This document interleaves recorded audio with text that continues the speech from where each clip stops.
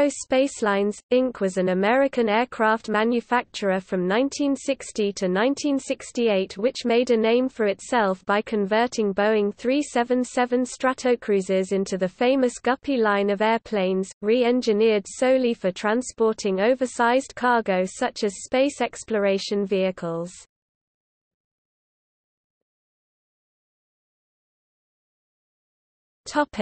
History.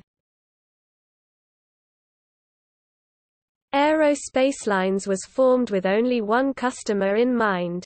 NASA required a way to transport outsized cargo from their suppliers' manufacturing plants to Cape Canaveral Air Force Station in Florida. Their freight shipments were too large to be safely transported by rail or truck. Shipping by sea was time-consuming, expensive, and fraught with the danger of damaging the shipments on turbulent seas. The only viable means of transporting NASA's cargo was by air. However, due to the large size of the components, no existing aircraft was capable of accomplishing the task. John M. Jack Conroy, an ex-United States Air Force pilot, and Lee Mansdorf, an aircraft salesman and entrepreneur, formulated the Guppy concept one evening over dinner. It was decided a company needed to be established to manufacture outsized aircraft. Conroy hired Robert W. Lillibridge as Vice President Manufacturing and Engineering, and assembled a team for the project. Financing was provided by venture capitalist William Ballon, a World War II combat veteran from the Army Air Corps.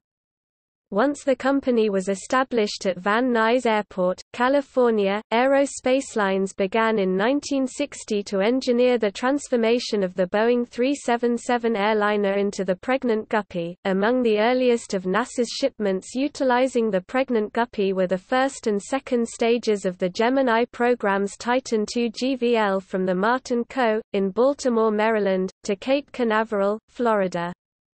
Subsequent versions of the Guppy series transported the SIVB, the third stage of the Saturn booster, from California to Florida. In 1967, Aero Spacelines encountered financial difficulties and was acquired by Unexcelled Inc.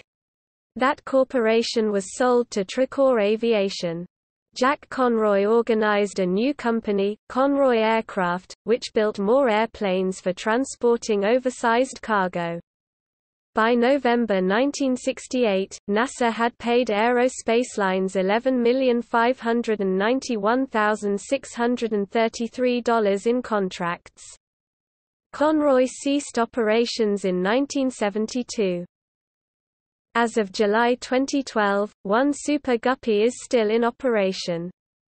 NASA uses it to transport its vehicles as needed, and leases it to third parties when not in use. In early 2016, NASA used this aircraft to transport the main structure of Orion Mars Exploration Crew capsule, from its assembly facility in Michoud, Louisiana, to Kennedy Space Center in Florida, where the capsule will undergo its first unmanned test flight aboard the Space Launch System rocket.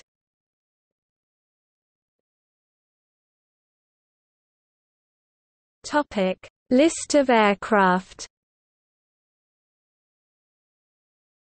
Aero Spacelines produced 3 Guppy aircraft models while it was in business. Pregnant Guppy 1962, Super Guppy 1965, Mini Guppy 1967.